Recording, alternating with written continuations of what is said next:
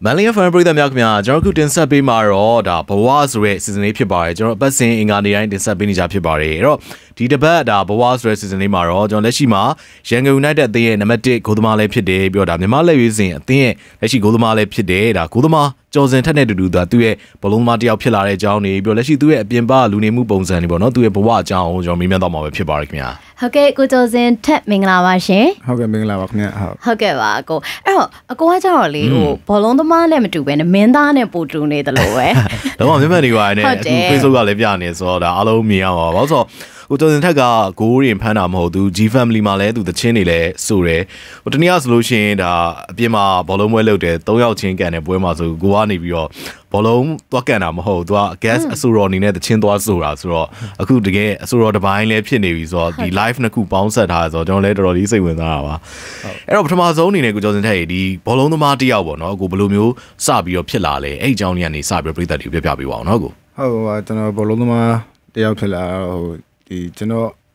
ဒီအမျိုးတွေမှာကျွန်တော်အဖေကျွန်တော်ဦးလေးဟုတ်ကဲ့ကျွန်တော်အဖိုးတွေကစအကုန်လုံးကဘောလုံးသမားတွေပဲပေါ့နော်ဟုတ်အဲ့ဒါတွေးပါတယ်လို့ပြောရမှာပေါ့နော်ဟုတ်အဲ့ဒါနဲ့ကျွန်တော်လည်းဟိုဒီဘောလုံးအားကစားနည်းကိုဟိုဝါသနာပါပြီးတော့ဒီဟိုဒီဇိုင်းမနဲ့ဟိုအခုချိန်လေးလုပ်ခဲ့တာပေါ့နော်ဟုတ်ကဲ့ဘယ်ရွယ်လောက်တည်းဟိုကိုကျော်စင်ဘောလုံးလို့စကန်ကျွန်တော်က12နှစ်လောက်တည်းကကျွန်တော်စကန်တာပါဗျာဟုတ်အဲ့လိုမျိုးကွင်းမှာတကယ် training တွေပါနဲ့ဆွဲနေပေါ့ဟုတ်ကျွန်တော်12နှစ်လောက်မှာကျွန်တော်အိမ်ကကျွန်တော်ပထမတားတယ်ကျွန်တော်17နှစ်မှာတည်းကျွန်တော်တက်မလို့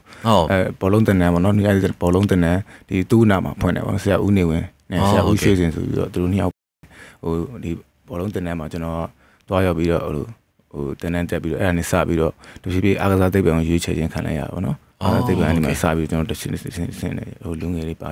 ပြီးတော့ဒီnational team ပါလာတာပေါ့နော်ဟုတ်ကဲ့ဗျာအဲ့တော့ကိုစာနီလို့ဆိုရယ်ယောက်ျားလေးတော်များဘောလုံးကန်တာဝါသနာပါကြတယ်လေအဲ့တော့ကိုကျော်စင်ထက်ကိုမေးချင်တာလေးတစ်ခုကကြတော့အကိုကငယ်တွေကဘောလုံးစကန်ကြတဲ့ကဂိုးသမားပဲလုပ်တာလားဟုတ်ကဲ့ကျွန်တော်ဘောလုံးစကန်တွေကဂိုးသမားပါပဲဟုတ်အဲ့ဒါငယ်တွေကဂိုးသမားဖြစ်ခဲ့တာပေါ့နော်ဟုတ်ကဲ့အဲ့ထူးကြရဘာလို့ဆိုတော့ကျွန်တော်လည်းအပြင်မှာဘောလုံးတွေပါကန်တာပေါ့ကိုရဲ့အဲ့တော့ကန်လို့ရှိလို့ရှိရင်ဒါဟိုလမ်းထဲမှာ W ပဲကန်ပေါ့နော်ဂိုးသမားနေရာတိတ်မကန်ကျင်တော့ဘာလို့ဆိုဂိုးသမားထိုင်နေရတယ်ဆိုပြီးတော့သူကတိတ်ဘာမလုပ်ကြအောင်လေအဲ့တော့ဂိုးသမားနေရာတော်များဘောလုံးသမားတွေကတိတ်ကစားလိကစားတာမရှိဘူးပေါ့အဲ့တော့အကိုကြတော့ဘာဖြစ်လို့ဒီဂိုးသမားနေရာကိုကစားဖို့ရွေးပြစ်တာလဲကိုကျွန်တော်အဲ့အကြောင်းလဲပြောပြပါလားဟိုဘယ်လိုပြောလဲကျွန်တော်လည်းအခုခုနပြောသလိုပေါ့နော်အဲ့လိုဟိုလမ်းဒီမှာအဲ့လို W ကန်ပါကန်အဲ့လိုကန်တဲ့ချိန်မှာဂိုးဆောင်မဲ့လူကမရှိဘူးဗျာဒီလားဂိုးဆောင်မဲ့လူကမရှိတော့အဲ့အချိန်မှာကျွန်တော်ကလည်းဂိုးပန်းတာကိုကျွန်တော်ဘယ်လိုလုပ်လဲငငယ်လေးတွေကဟိုဂိုးသမားဘလုံးပွဲတွေပဲကြည့်ကျွန်တော်ငယ်လေးတွေကကြည့်ပြီဆိုတော့ဂိုးသမား position ပဲကြည့်ဒီဂိုးတိုင်အခြေကြီးကိုဒီကောင်ဘယ်လိုစောင့်လဲဘယ်လိုဖမ်းလဲပေါ့ဟုတ်ဒီဂိုးလေးကိုလာတဲ့ဟာကြီးအဲ့လို save လုပ်ရတော့ကျွန်တော်ပိုသဘောကျတယ်ဗျာဒီလားဟုတ်အဲ့တော့ဒါကျွန်တော်မှာ area တစ်ခုရှိတယ်16က area ရှိမယ်ဒီ6က area ရှိမယ်ဒီဂိုးတိုင်ရှိမယ်ကျွန်တော်အဲ့ area တစ်ခုလုံးကျွန်တော်စောင့်ရှောက်အောင်ပါပဲပြီးတော့ကျွန်တော်ကဒီအနောက်ကနေလည်းကျွန်တော်အားလုံးမြင်ရတဲ့ commoner တယောက်လိုလည်းဖြစ်နေကျွန်တော်အဲ့လိုမျိုးတွေပေါ့နော်အဲ့ဒါကိုစဉ်းစားပြီးတော့ကျွန်တော်ဒီဟိုဂိုးသမားဟိုဒီဂိုးသမားတယောက်ဟိုဖြစ်လာဖို့အတွက်သူဟိုဖြစ်လာတာပေါ့နော်ဟုတ်ကဲ့သူရွေးချယ်မှုနဲ့သူငငယ်တွေကပါပြီးပါခဲ့ရနော်ကိုသမားဖြစ်ဖို့အဲ့တော့ကိုရှင်စနေရဒီနိုင်ငံတကာမှာဆိုလို့ရှိရင်နာမည်ကြီးဘောလုံးသမားတွေရဲ့ငငယ်တော့ဘဝတွေ live တွေကလှုပ်ရှားတာလည်းများပါတယ်အဲ့တော့ကိုကျော်စင်ထက်အနေနဲ့ဆိုလို့ရှိရင်ရောကိုရဲ့ငယ်ဘဝအကြောင်းလေးပေါ့နည်းနည်းလောက်ပြန်ပြောပြပါလားရှင်ပုံမှန်လင်းလင်းလေးပေါ့ဟိုဗါလဲကျွန်တော်ဟိုငယ်ဘဝအကြောင်းဆိုရင်ဟိုကျွန်တော်12နှစ်ပေါ့နော်12နှစ်ကစပြီးတော့ကျွန်တော်ဆရာဦးနေဒီမှာဟိုဒီနေရာစနေမှာတွားပြီးသွားကစားခဲ့တယ်စပြီးတော့အဲ့အနေမှာကျွန်တော်ဟိုအာဂတိပံ73နှစ်ယောက်ကိုရွေးချယ်ပြီးတော့အာဂတိပံမှာကျွန်တော်6နှစ်ပေါ့နော်အဲ့မှာပဲကျောင်းရေးကျောင်းစာကျွန်တော်9တန်းနှစ်အရွယ်ကနေစပြီးတော့ကျွန်တော်10တန်းအောင်တဲ့အထိပေါ့နော်အာဂတိပံမှာကျွန်တော်ကျောင်းရေးကျောင်းစာနေတယ်ဟိုခုနဟိုကျွန်တော်တကယ်ချင်းတရားစီစုလေတူတူပေါ့နော်သူနဲ့ကျွန်တော်နဲ့တသိန်းနဲ့ပေါ့အဲ့ထဲကတရားစီစုနဲ့တူတူဟုတ်သူနဲ့ကျွန်တော်နဲ့တသိန်းနဲ့အဲ့ကနေစပြီးတော့ကျွန်တော်တို့ဒီ14နှစ်ယောက်16နှစ်ယောက်အနေစပြီးတော့တချင်းချင်းဒီဟိုလေးစင်ဘောလုံးသမားတယောက်ဖြစ်လာခဲ့တာပေါ့နော်ဟုတ်အဲ့လိုပါပဲဒါတော့အချင်းချင်းလေးပါခင်ဗျဟုတ်ကဲ့ဗျာနော်အဲ့တော့ဘောလုံးသမားဟိုဒါတော့7နှစ်မှာစားဖြစ်တယ်ဗျာနော်ဘောလုံးသမားမဖြစ်ခင်ငငယ်တော့ကိုကဘယ်လိုမျိုးမိသားစုမှာဟိုဖြတ်တန်းခဲ့လဲအဲ့အကြောင်းလေးလည်းနည်းလောက်ပြန်ပြောပြပါဆိုတော့ကျွန်တော်နိုင်ငံတကာမှာဆိုလို့ရှိရင်ဗျာစိတ်ဝင်စားဖို့ကောင်းတယ်ဥမာဒီဘရာဇီးဘောလုံးသမားတော်များဆိုသူတို့ငယ်ဘဝတွေကလမ်းထဲမှာဖြစ်တယ်လို့ကန်ဖြစ်တယ်လို့နေရနေပြီးတော့လုံးဝကဘာကျော်ကြီးဖြစ်လာဆိုတော့ပြည်သက်တွေကလည်းဒီမြန်မာလက်ပြီးစင်ဂိုးသမားတယောက်ရဲ့ငယ်ဘဝကိုသူတို့သိချင်ကြတယ်ဟုတ်ကဲ့ဟုတ်ဟိုဘယ်လို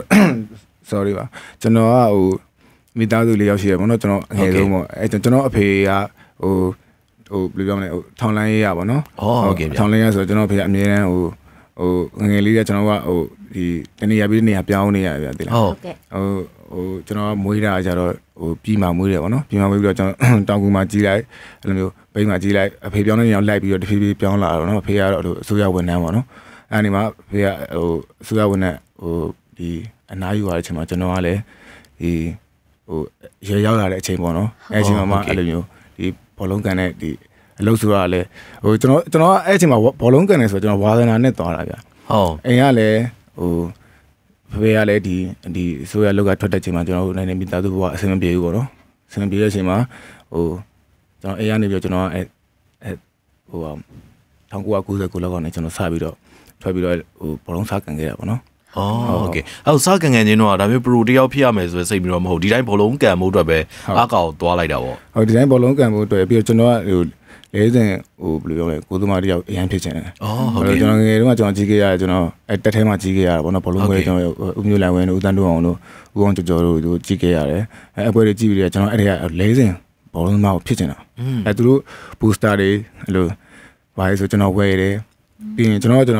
အခန်းထဲမှာကျွန်တော်လိုင်းခန်းထဲမှာကျွန်တော်အခန်းလေးရှိတယ်ကျွန်တော်အခန်းလေးထဲမှာကျွန်တော်အဲ့လိုဘယ်လိုပြောလဲဝါသနာပေါ့နော်ကျွန်တော် spring clean လေးရှိတယ်ကျွန်တော်လုပ်ပေးတာအဲ့ကလေးမှာကျွန်တော်တက်ခုံပြီးကျွန်တော်အဲ့ဒါနိုင်အောင်အဲ့လိုတလောက်ဘောလုံးသေးလေးရှိတယ်အဲ့ဘောလုံးသေးလေးပြက်တယ်ပြီးရင်ကျွန်တော်ပြန်ဖမ်းတယ်ကျွန်တော်ပဲဖမ်းတယ်ပြီးရင်ကျွန်တော်ပဲအနောက်စာလုပ်တာအနောက်ကပါကွန်မတီတာလုပ်တယ်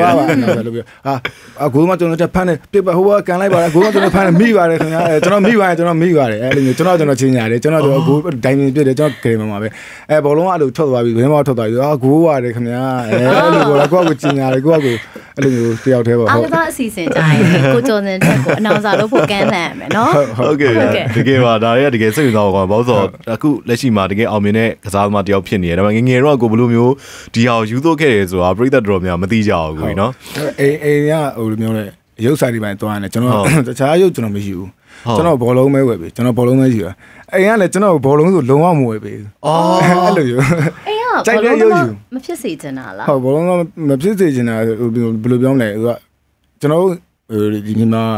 ဒီမှာရှိမိဘတော်တော်များများအဲ့လိုပညာရေးကြီးပဲဖြစ်စေချင်တ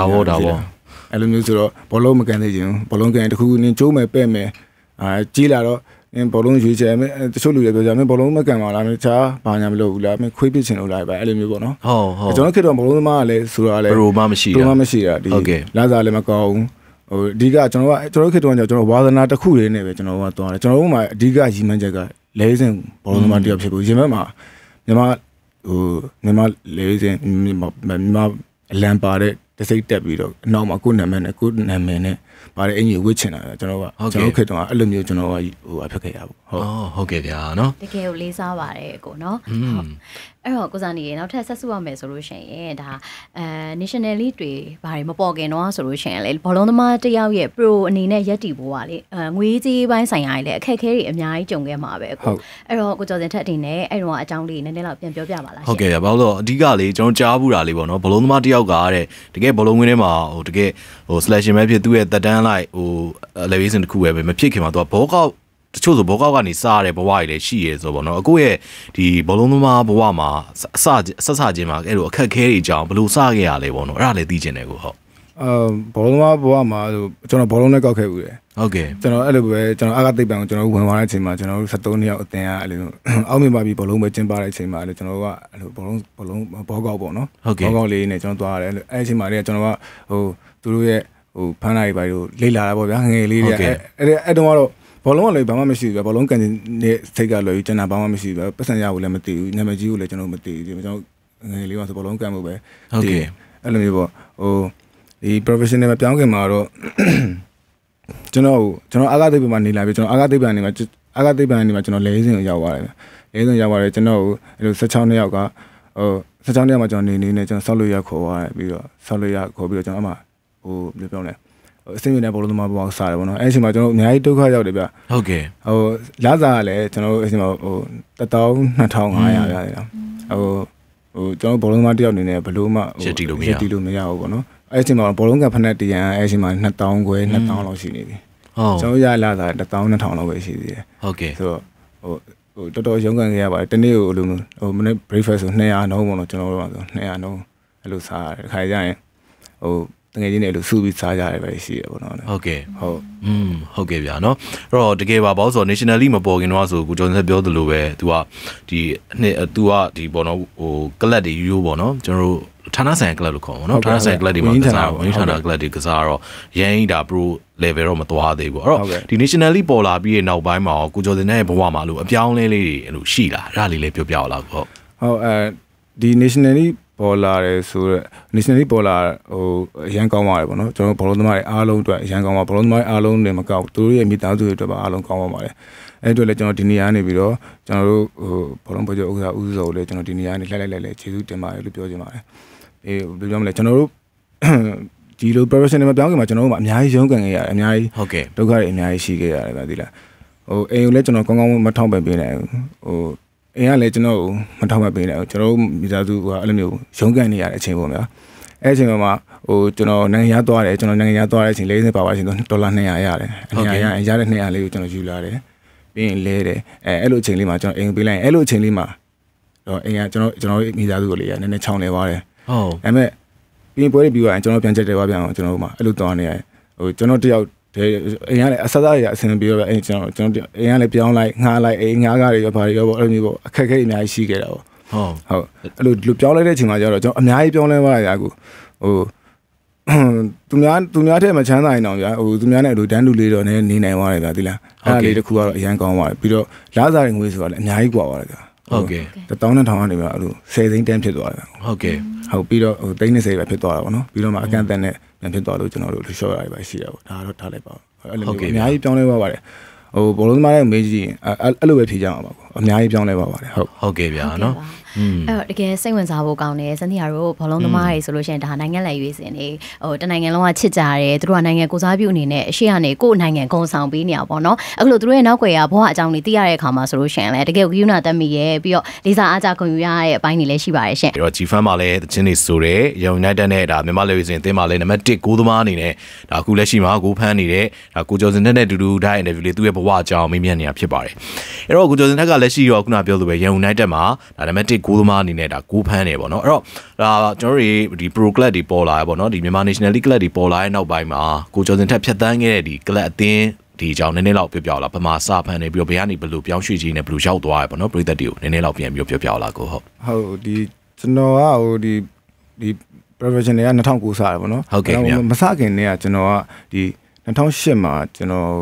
ဆောက်လုပ်ရေးဝန်ကြီးဌာနနေပြီးတော့အဲ့အချိန်တုန်းကဟို public ကအတင်းဆိုလို့ကမ္ဘောဇာနဲ့အဲဘကန်ဆိုပြီးတော့ဝင်လာတာရှိတယ်အဲ့မှာကျွန်တော်ကမ္ဘောဇာမှာကျွန်တော်ကမ္ဘောဆောက်လို့ရတဲ့ကမ္ဘောဇာကိုကျွန်တော်ပြောင်းသွားတယ်အဲ့တော့ကျွန်တော်ပြောင်းရွှေ့တွေ350နဲ့ကျွန်တော်ပြောင်းသွားတယ်ဟုတ်ကဲ့ကမ္ဘောဇာဆောက်လို့ရနေပြီးဝယ်သွားတာပေါ့နော်ဝယ်ပြီးတော့ကျွန်တော်အမှတစ်နှစ်ကစားတယ်အဲအဆင်ပြေနေမှာကျွန်တော်တစ်နှစ်ကစားခဲ့တယ်အဲ့ပြီးတော့ကျွန်တော်2009ကျတော့ကျွန်တော် professional ပြောင်းမယ်ဆိုတော့ကျွန်တော်ကမ္ဘောဇာပဲဒီ KBZ FC ဆိုပြီးတော့ကျွန်တော်အဲ့လိုနဲ့ပဲဝင်ပြီးတော့ကျွန်တော်ဒီလူတွေနဲ့ပဲဒီအတင်းပဲတခြားလိုတဲ့လူတွေကိုခေါ်ပြီးတော့ကျွန်တော်ကအဲ့ဒီ professional အစမှာကျွန်တော်ကမ္ဘောဇာပေါ့နော်ကမ္ဘောဇာ KBZ FC နဲ့ကျွန်တော်စားကစားခဲ့တယ်စားကစားခဲ့ပြီးတော့ KBZ FC မှာကျွန်တော်6နှစ်လောက်ကစားခဲ့တယ်ပေါ့နော်ကစားခဲ့ပြီးတော့ဟိုအမှပြီးတော့ကျွန်တော်ဟိုတခြားအကြောင်းဟိုကိစ္စတစ်ခုကြောင်းပေါ့နော်ဟိုကျွန်တော် KBZ FC ကနေကျွန်တော်ပြောင်းရွှေ့ပြီးတော့ကျွန်တော်ဒီဆွဲကင်း United ကိုကျွန်တော်တစ်နှစ်ခွဲကစားခဲ့တယ်ပေါ့နော်ကစားပြီးတော့မှကျွန်တော်ဆွဲကင်း United မှာကစားပြီးတော့အဲ့တစ်နှစ်ခွဲကစားပြီးတော့မှကျွန်တော်ရန်ကုန် United ကဟိုစာချုပ်ချုပ်ကိုကန်လန်းတယ်ပေါ့နော်အဲ့ဒီမှာကျွန်တော်ရန်ကုန် United ကိုရောက်ဖြစ်သွားတာပါဟုတ်ကဲ့အခုရန်ကုန်မှာကစားနေရကြတော့ဘယ်လောက်ရှိသွားပြီလဲကိုကျော်စင်ကျွန်တော်ရန်ကုန်မှာကစားတာအခု3နှစ်ရှိပါခင်ဗျာ3ရက်ရှိသွားပြီဟုတ်ကဲ့ဗျာနော်ဟုတ်ကဲ့လားအဲ့တော့ဟိုဘောလုံးအကြောင်းနေတော့ကိုဇာနီကတော့ပုံနာလဲမှာပေါ့နော်စနေကတော့တစ်ဖြက်ဝင်ပြီးတော့သူ့ရဲ့ live မှာမမရဖြစ်တဲ့အကြောင်းလေးလည်းမေးချင်ပါတယ်အဲ့တော့ဟို club အသင်းတွေနဲ့နိုင်ငံအသင်းတွေမှာကစားရင်းနဲ့အခုအနေနဲ့ပေါ့နော်မမရကိုဘွားမှာမမေ့နိုင်တဲ့အဖြစ်ပြက်လေးတွေအမှတ်တရလေးရှိနေခဲ့မယ်အဲ့ဒီအခိုက်တဲ့အကြောင်းလေးပြန်ပြီးတော့ပြောပြပေးပါလားရှင့်ဟုတ်အဓိကတော့အောင်မြင်မှုတွေလည်းရှိမယ်ကိုကဟိုတကယ်ခံစားခဲ့ရတာတွေကိုဘောလုံးသမားတွေမကောက်လူတိုင်းလွယ်မှာလို့အနေခံခဲ့ရတဲ့အချိန်မျိုးတွေကိုမျက်ရည်ကျရတဲ့အချိန်မျိုးလည်းရှိမှာပါအဲ့လိုအခိုက်အတန့်မျိုးလေးလေပြည်သက်တွေကိုနည်းနည်းလောက်ကိုပြောပြပါလားအများကြီးရှိမယ်ထင်တယ်ဟုတ်ရှိရကြအများကြီးရှိဆိုတော့ကျွန်တော်ကဟိုကျွန်တော် live နဲ့ကျွန်တော်ပြောရမယ်ကျွန်တော် live မှာကျွန်တော်ပထမဆုံးစရတဲ့စုစိတ်ကကျွန်တော်ဒုတိယတစ်စိတ်ပြတယ်ဟုတ်ကဲ့အဲ့တော့ live မှာကျွန်တော်ဒုတိယတွေအများများတယ်ဟုတ်အဲ့တော့ကျွန်တော်ဒုတိယကိုကျွန်တော်အများမုန်းတယ်ကျွန်တော်ဟိုဘောလုံးပွဲတိုင်းမှာပဲကျွန်တော်အဲ့လိုကျွန်တော်သွားတဲ့ပွဲတွေမှာကျွန်တော် final တက်ခဲ့ပြီးတော့ကျွန်တော်ဒုတိယပဲအမြင်ရတယ်ကျွန်တော်အဲ့လို final မှာကျွန်တော်ငွေစိတ်ရွှေစိတ်နဲ့လွဲခဲ့ရတဲ့ပွဲပေါင်းမနေဘူးပေါ့ဗျာဒီလားဟုတ်အဲ့ဒါတော့အမှတ်တရတွေပါကျွန်တော်ဘောလုံးပွဲတက်တိုင်းကျွန်တော်အဲ့လိုဟို ဒုတိယပဲရတယ်ဆိုတော့ဟာကြီးကစိတ်ထဲမှာအဲ့လိုအဲ့ဒါကြီးကတော့ကျွန်တော်တဘောမကြောက်ဘူးဗျာဒီလားဟုတ်ကဲ့အဲ့လိုမျိုးပေါ့ပြီးတော့၄စဉ်အတင်းမှာကြတော့ကျွန်တော်2009မှာဒီကျွန်တော်Suzuki Cup ပေါ့နော်ဟုတ်ကဲ့ Vietnam မှာကျင်းပတဲ့ပွဲမှာVietnamနဲ့ကျွန်တော်9 goal ပေါ့နော်အဲ့ပွဲအဲ့တော့ကျွန်တော်တို့အမှတ်တရအဖြစ်ဆုံးပွဲပါကျွန်တော်1နဲ့ဆုံးပွဲပါပဲအဲ့တော့ကျွန်တော်ဖမ်းတယ်ကျွန်တော်ဘယ်ပြောလဲကြီးပြောရဗျာကျွန်တော်တိုင်းပြည်ရဲ့ကိုဘောကိုကျွန်တော်9 goal ပေးလိုက်ရတယ်ပေါ့နော်အဲ့ဒါတော့ကျွန်တော်တို့စိတ်မကောင်းဖြစ်ဆုံးရပါဟုတ်ကဲ့ဗျာဒါကတော့ဘလုံးမတယောက်အနေနဲ့ဒါကိုခံစားရတဲ့အပိုင်းနေပြီနော်ဝမ်းနေခဲ့ရကြတယ်ဒါပေမဲ့တစ်ဖက်ကပြန်ကြည့်မယ်ဆိုရှင်လည်းဒါနာကျင်ရရရှိသလိုဒါအောင်မြင်ခဲ့တဲ့ကိုတို့မမိနိုင်တဲ့နေ့ရက်တွေလည်းဘလုံးမတွေပေါ်မှာအများကြီးကြုံမှုပါအဲ့တော့အဲ့ဒီထဲမှာကိုကျွန်တော်တက်မှတ်ရရှိနေဒီအောင်မြင်မှု BT ကိုပေါ့နော်ကိုခံစားရတဲ့ခိုက်တက်နေကြအောင်ပေါ့နည်းနည်းတော့ပြန်ပြောပြပါလားကိုဟုတ်ခံစားရတဲ့ခိုက်တက်ကတော့ကျွန်တော်ဘွားမှာကျွန်တော်အခုချိန်ဒီမမေ့တာကျွန်တော်2009ပေါ့နော်ကျွန်တော်စီးဂိမ်းတိုင်းမှာလုပ်တဲ့စီးဂိမ်းမှာကျွန်တော်တို့ငွေတစိမ့်စုရတယ်ပေါ့နော်ဒုတိယရခဲ့တယ်နော်ငွေတစိမ့်ပါပဲဒါပေမဲ့ကျွန်တော်အဲ့ semi final မှာကျွန်တော် final နဲ့ပွဲပဲ semi final မှာကျွန်တော် penalty နှလုံး save ပြီးတော့ကျွန်တော် penalty save ပြီးတော့ကျွန်တော်အဲ့လို queen တွေကိုကျွန်တော်ပြေးသွားတာကျွန်တော် save ပြီးတော့ပွဲပြီးသွားတယ်ဗျပွဲပြီးသွားကျွန်တော်အဲ့လို queen ပြင်ပြေးထွက်ကျွန်တော်အဲ့ဒီချုပ်ပြီးတော့ပြေးထွက်သွားပြီးတော့ကျွန်တော်ပရိသတ်တွေကိုကျွန်တော်ပြေးဖက်တဲ့ fee ကကျွန်တော်အခုချိန်ထိမေးလို့မရသေးပါဘူးဟုတ်ကဲ့ဗျာဘယ်လိုပြတာစီးဂိမ်းစင်မှာဒုတိယဆိုမှတကယ်ကိုအဲ့နှစ်က try တဲ့နဲ့ဒုတိယရခဲ့တာပါနော်ဟုတ်ကဲ့ပါဗျာအဲ့တော့ဒါကတော့ဘောလုံးသမားတယောက်ရဲ့သူ့ရဲ့အောင်မြင်မှုအသေးပွင့်နေကြအောင်ပေါ့နော်အဲ့တော့နောက်ထပ်သိချင်တာကစန္ဒိယာတို့အနေနဲ့ဆိုလို့ရှိရင်အကိုကလက်ရွေးစင်ကိုသမားတယ်မဟုတ်ဘူး G family ရဲ့ member တယောက်တချင်းနေလဲဆိုရယ်ခုနကဆိုလို့ချင်းကိုကျော်စင်ထက်ဆိုရယ်တချင်းလေးလဲလွှင့်ပြခဲ့ရဆိုတော့လေအဲ့တော့ rap တွေဆိုပြတဲ့ G family ရဲ့ကိုရောက်သွားတဲ့အကြောင်းလေးပြောပြပါလားရှင့်ဟုတ်ပါလေ G family ရဲ့ရောက်တာကတော့ဘယ်လိုလဲကျွန်တော်2016လောက်မှကျွန်တော်ရောက်တာပေါ့နော်ဟုတ်ကဲ့အဲ့မတိုင်ခင်နေ့ကကျွန်တော်က G family ကတကယ်ချင်းနေအဲ့လိုအကုန်လုံးနဲ့ကျွန်တော်နဲ့အဲ့လိုတကယ်ချင်းနေပါပဲကျွန်တော်အပြင်အောင်ကျွန်တော်ကကျွန်တော်ဘောလုံးသားကန်တာဗျကျွန်တော်ကဘောလုံးကန်တယ်ကျွန်တော်ဘောလုံးကန်ပြီးသွားရင်ကျွန်တော်ဘောလုံးကန်ပြီးဘောလုံးကွင်းထဲထွက်တယ်ကျွန်တော်တခြားအပြင်သွားမဲ့ပေါင်းရဲဆိုကျွန်တော်ဒီဘောလုံးသမားတွေနဲ့ကျွန်တော်မပေါင်းတော့ဟုတ်ကျွန်တော်တခြားအပြင်အဲ့လိုနေပဲကျွန်တော်ပေါင်းတာဟုတ်ကဲ့ကျွန်တော်အဲ့လိုမျိုးကျွန်တော်ငယ်လေးတဲ့အဲ့လိုမျိုးပဲကန်တွေဝင်နေပ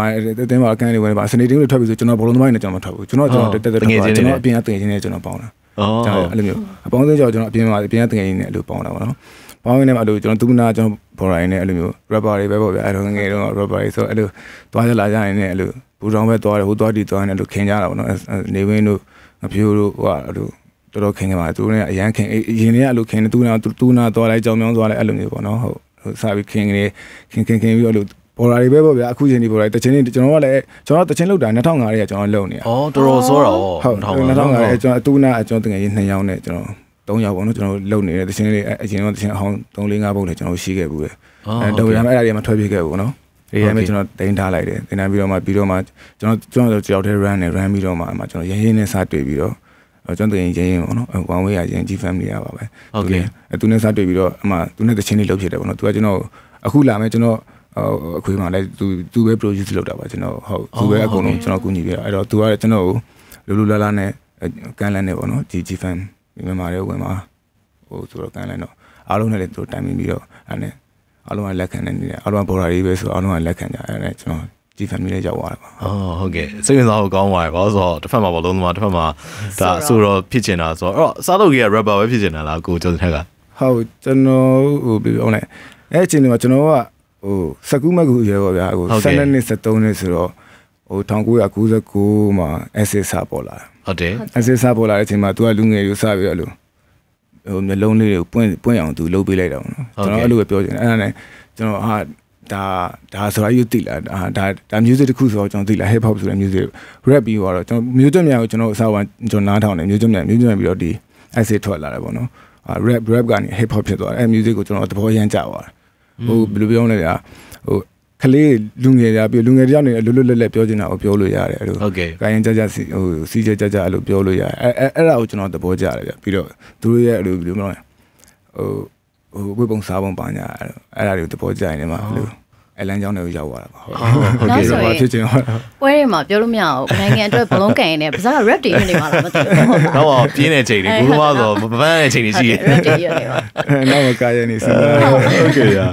အဲ့တော့เนาะအခုဆိုလို့ရှိရင်လည်းခုနကပြောသွားတယ် acid ပေါ့ acid ဆိုလို့ရှိရင်လည်းအခု acid ထဲကကိုဇေယျတော်ဆိုလို့ရှိရင်လည်းအရင်တော့သူ rapper ဒါပေမဲ့အခု तू ကဒီလွတ်တော်မှတ်လုံနေပေါ့အလောက်က2ခုလောက်ရတယ်ဗျာကိုကျော်စင်ထက်ဆိုလိုက်တော့တစ်ဖက်မှာတကယ် professional လောက်ကခိုးသမားဘောလုံးကန်တယ်တစ်ဖက်မှာအခုအစိုးရတကယ်ဖြစ်ချင်တယ်လုပ်နေရဆိုတော့အဲ့တော့အဲ့အတိုင်းဝိုင်းတစ်ခုကတခြားစီပဲလုံးဝလည်းမတူဘူးဆိုတော့အဲ့အတိုင်းဝိုင်းတစ်ခုကြားမှာကိုကြုံရတဲ့အဲ့လိုခံစားချက်အပြောင်းလဲလေးရောရှိလားအဲ့လိုဘယ်ဘဝမှာကိုပူပြောအဲ့လိုမျိုးကိုယ့်ရဲ့ခံစားချက်လေးတွေပြန်ပြောပြပါလားဟုတ်ဘယ်ဘောမှာပြောလဲဆိုတော့လူငယ်အခုကကျွန်တော်အခုချိန်လူငယ်လို့ပဲသတ်မှတ်တာအဲ့တော့လူငယ်ပဲဗျာလို့ပြောတဲ့နေရာမှာတော့ပို့ပြောတာပေါ့ပေါ်လာရှိတဲ့နေရာမှာပို့ပြောတာပေါ့အဲဒါပေမဲ့လည်းဒီဘယ်ပြောမလဲဘယ်လိုကိုရှိတဲ့နေရာနဲ့ကိုဘယ်လိုပြောမလဲကိုနေရမယ့်နေရာနဲ့အဲ့လိုကွဲပြားသေးဖို့လိုတာပေါ့ကိုလှုပ်တဲ့အလုံးနဲ့ကိုမလှုပ်တဲ့လှုပ်တွေနဲ့အဲ့လိုကွဲပြားသေးဖို့လိုတာပေါ့နော်ဟုတ်ကဲ့အဲကြောင့်မလို့ဘယ်လိုပြောရမလဲတော့မသိဘူးဗျာဖြစ်ချင်တာနဲ့ဖြစ်တင်တာမျှပြီးတော့လုပ်တဲ့သဘောပဲအဲ့လိုမျိုးပေါ့နော်ဟုတ်ကဲ့အဲဒီဘက်မှာကျတော့ဒါကျွန်တော်က professional အလုပ်ကတကယ်အလုပ်ကကျွန်တော်ဒီဘောလုံးဆိုတော့ကျွန်တော်ဘောလုံးဘက်ကိုပို့ပြီးတော့ပဲဦးစားပေးပြတာပေါ့နော်ဟုတ်ကဲ့ဒီကစိတ်ကတော့ဘောလုံးနဲ့ပဲလို့ကဲနေတာပေါ့ဒါပေမဲ့လေခါကျရင်ကို control ပြန်လုပ်ပြီးတော့ကဲလို့မရအောင် training ရှိတယ်ဟုတ်ကဲ့ဘာရှိညာရှိတယ်အဲ့လိုမျိုးလေးပေါ့နော်အဲ့လိုမျိုးလေးတော့ရှိပါတယ်ဗျာဟုတ်ကဲ့ဗျာကိုဒါလုံးဝစွန့်လွတ်လိုက်ရမယ်ဆိုရင်ရောကိုဘောလုံးကံလား rap ဆိုလားဟုတ်တယ်အဲ့ဒါဆို film ဖြစ်ကျွန်တော်နှစ်ခုလုံးမလုပ်အဲ့လိုမျိုးလားအဲ့ဆိုနောက်ထပ်ကိုဖြစ်နေတာရှိပြီလားမဟုတ်နောက်ထပ်ဖြစ်နေတာတော့မရှိတော့ဘူးကျွန်တော်တစ်ခုပဲလုပ်ရမယ်ဆိုတော့ကျွန်တော်မလုပ်တော့အဲ့လိုမျိုးအဲ့လိုမျိုးတော့စိတ်ကမလေးဖမားတဲ့ဟိုအကစားအစီအစဉ်တင်ဆက်သူလုပ်မယ်လေခုနကသူပြပြရတယ်လေဟုတ်ကဲ့အဲ့ဒါရမယ်နဲ့တူတယ်ဟုတ်တယ်ကိုစီယာတော်နဲ့လည်းကျွန်တော်ခဏခဏစကားပြောပြတော့သူလည်းအမြဲတမ်းသူတကယ်ကသူတချင်းတွေရောဆိုချင်ဒါပေမဲ့သူတကယ်အလုပ်ကသူတိုင်းပြည်အတွက်လုပ်နေဆိုတော့သူအဲ့လိုမျှပြီးတော့သူလုပ်ရတဲ့အကြောင်းလေးကျွန်တော်ပြောပြပါလို့ဒါတကယ်စိတ်ဝင်စားဖို့ကောင်းပါတယ်ကိုအဲ့တော့ဒါကတော့ကိုဘောလုံးသမားဘဝအနေနဲ့ရောတခြားဒီတချင်းဆိုတဲ့ live အနေနဲ့ပေါ့နော်ဒါရှင်ပြီးတော့ကိုကျော်စင်ကပြောပြသွားတာပါအဲ့တော့ဒီအဆိုတော်တယောက်အနေနဲ့ရောအခုတချင်းအသစ်တွေအနည်းဆက်ဆုံးဘာတွေဖန်တီးဖို့ရှိလဲအဲ့ဒါလေးလည်းနည်းနည်းလောက်ပြည်သက်တွေချိုးပြောပြပါအောင်နော်ကိုကျွန်တော်အဆိုတော်တော့မခံစားရပါဘူးဟုတ်ကဲ့အဲဒါမဲ့လည်းပေါ့နော်ကျွန်တော်အခုနောက်လာလောက်မှာကျွန်တော် music video တပုတ်ကျွန်တော် trouble လုပ်နေပါတယ်ဟုတ်ကဲ့ချင်းတပုတ်တင်ဖို့လုပ်နေပါတယ်အဲ့ဒါလေးပဲကျွန်တော်ပြောချင်ပါတယ်ကျွန်တော်တော့ကျွန်တော်ချင်းတွေတော့ကျွန်တော်ပြီးတဲ့လောက်တော့ကျွန်တော်ပြီးနေပါပြီalbum ထုတ်ဖို့အစီအစဉ်ရှိရပေါ့ဟုတ်ကျွန်တော်စဉ်းစားထားပါတယ်မိုက်တယ်အကို rap လေးတစ်ကြောင်းလောက်ဆိုကြပါလားပရိသတ်ကတောင်းဆိုပါတယ်ဘာဆိုကြโอเคဟုတ်ပြီเนาะအဲ့တော့ကျက်သွားအောင်ဘောလုံးတွင်ပြီးအရှိဟာယူစက်ကြီးကိုထွက်ကန်လိုက်လို့เนาะဟုတ်ပြီဗျာအဲ့တော့အဓိကဘောလုံးလေးကန်တယ်ဆိုတော့ကိုတို့ဒီညီမလေးဘေးစင်အနေနဲ့ရောရန်ကုန်နိုင်တဲ့အနေနဲ့ရောအဓိကအနည်းဆက်ဆုံးအရေးကြီးပွဲတွေရောအနည်းဆုံးဘာတွေရှိနေလဲအဲ့ဒါလေးလည်းပြောပြပါအောင်เนาะကျော်စတာဟုတ်ဒီကလပ်တင်းတဲ့ပွဲဆိုရန်ကုန်နိုင်တဲ့ဆိုတော့ကျွန်တော်တို့ဒီnational league တွေရှိမယ်ဟုတ်ကဲ့ပြီးတော့ကျွန်တော် AFC ပွဲတွေရှိမယ်ပေါ့เนาะအဲကျွန်တော်ဒီနေရှင်းတင်ရတော့ပွဲချက်တွေပေါ့နော်ကျွန်တော် AFC လည်းကန်ရတယ်ဒီမှာလည်းကန်နေအဲ့လိုမျိုးပေါ့နိုင်ငံရေးပွဲလည်းသွားကန်နေရတာပေါ့နော်အိမ်ပွဲတွေမျိုးရှုပ်ချက်တွေခတ်နေရပါတော့အဲ့ဒါရှိမယ်ကလပ်တင်မှာတော့အဲ့ဒါရှိမယ်ပြီးတော့လေစင်ပွဲနေအနည်းဆက်ဆုံးဆိုရင်တော့ကျွန်တော်တို့အခုလာမဲ့ match လာမှာပေါ့နော် match လာမှာ26ရက်နေ့မှာကျွန်တော်ဂျပန်နဲ့သူတို့အိမ်ကွင်းမှာသွားကန်မှုရှိပါတယ်ဗျဟုတ်အဲ့ဒါအနည်းဆက်ဆုံးပွဲပေါ့နော်ဟုတ်ကဲ့ဗျာကဲဒါဆိုလို့ရှိရင်ဒီနေ့သိကျင်တဲ့အကြောင်းလေးတော်တော်လေးလဲဆက်စုပြီးသွားပါပြီအဲ့တော့အခွေထွက်မှပဲနောက်တစ်ခါ interview လေးခေါ်ပါဘောနော်အဲ့ဒါတော့ဆိုတော့တယောက်အနေနဲ့ပြန်ခေါ်ပါဟုတ်ကဲ့ပါအဲ့တော့အကိုကိုအကစားသမားတယောက်အနေနဲ့ရောအကိုတချင်းတွေကိုအားပေးနေတဲ့လူငယ်တွေရောလူကြီးတွေရောအားလုံးပေါ့နော်နှုတ်ဆက်စကားလေးပြောပြအောင်ကင်မရာလေးလည်းကြည့်ပြီးတော့ပေါ့နော်ဟုတ်မန်လေး FM ကိုကြည့်ရှုနေကြနားဆင်နေကြတဲ့ပရိသတ်တွေအားလုံးကျေးဇူးအများကြီးတင်ပါတယ်လို့ကျွန်တော်အားပေးသည်ဖြစ်စေအားလုံးကျေးဇူးအများကြီးတင်ပါတယ်လို့ပဲပြောချင်ပါတယ်ခင်ဗျဟုတ်ကဲ့ပါစင်စေကျေးဇူးတင်ပါတယ်ကျွန်တော်နောက်မှအေးဆေးပြန်တွေ့ကြမယ်နော်ဟုတ်ကဲ့ပါခင်ဗျဟုတ်အားလုံးကျေးဇူးတင်ပါတယ်ည Your radio your friend